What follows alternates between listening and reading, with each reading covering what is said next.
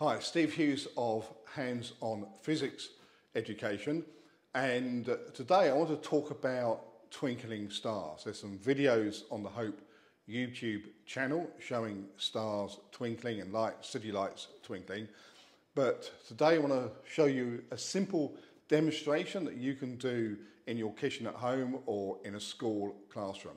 You just need three things: a glass with some water in it and a laser pointer.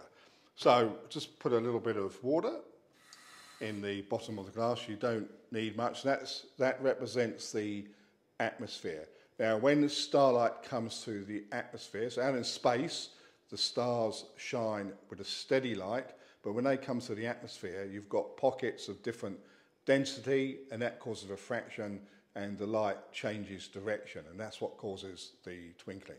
So we've got this laser.